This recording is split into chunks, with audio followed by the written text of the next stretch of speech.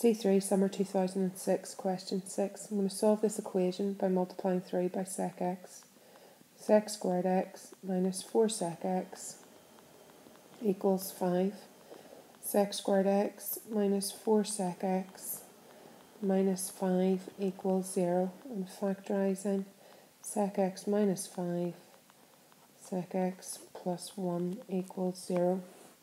Which tells me that sec x equals 5 or sec x equals minus 1.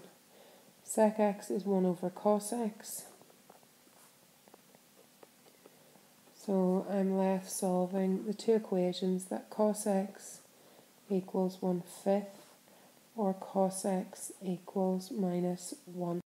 Change my calculator into radian mode. The inverse cos of 1/5 is 1.369, and putting that onto a cast diagram, I have an answer in here of 1.369.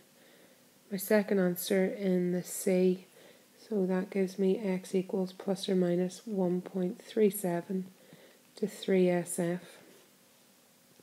Second equation, cos x equals minus 1.